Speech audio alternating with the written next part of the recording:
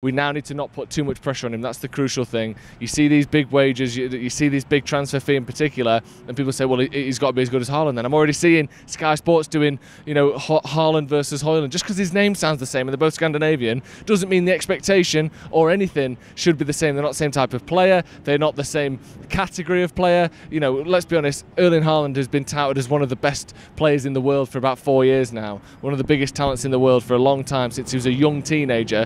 Rasmus Hojlund isn't of that same calibre yet. Obviously that could happen, but this idea that he needs to be as good as Haaland otherwise is a failure is an absolute mockery.